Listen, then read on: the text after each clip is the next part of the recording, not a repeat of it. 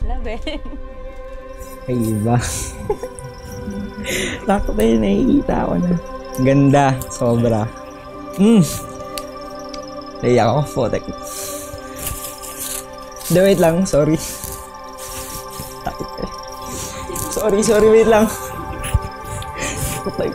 Teka lang daw ako pagsalita. Good morning, honey. Surprise. Hope you loved my gift. I hope you wear it today if it fits you. I can imagine your face now when you see this gift. I love you. See you later, honey. Your bride, Jar. Sobrang thank you, honey. Love you too.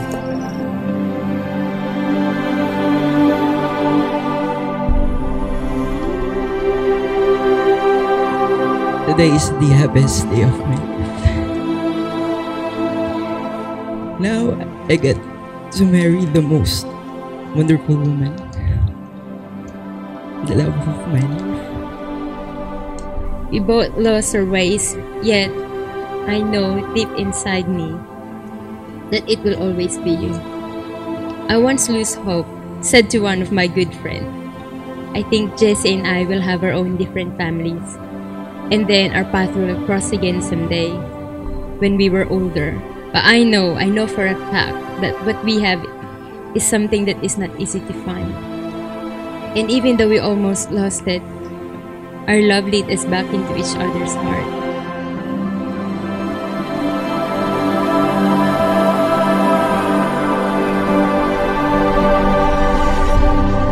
Ano ba ang nakita mo kay Charm?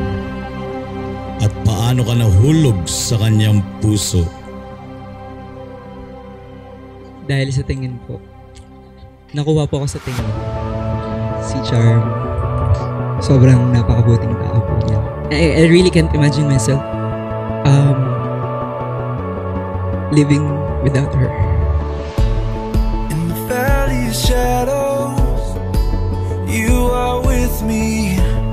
Through the doubt and confusion, you will lead me out of the storm, like a ship that's lost at sea. Your spirit, Jessie and Charm, you are marrying because you enjoy each other's company and you want to be together.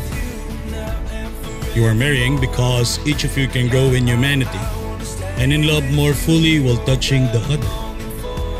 You are marrying because you can be more trusting of life as life makes. Marriage is a good destiny. Bring to it the joy of this hour. Bring to it the enjoyment of each other.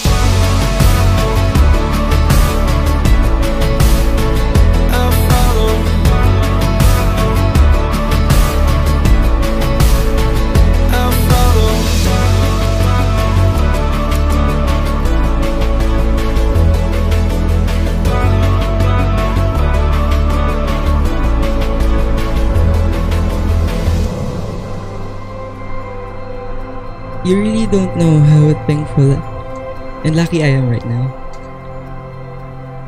We've spent many years together and in long distance. But I realize that no distance can really keep us apart. Just to think of it, if we manage to survive together apart because of the long distance relationship, 5 years of being miles and miles away, I promise to survive the long and forever with you. I promise to always love and cherish, and we will never be apart again. Together we will make it. So let us hold each other's hand and prove that one true love exists. My wife, I want you to know that I love you more than my pride, more than anything else.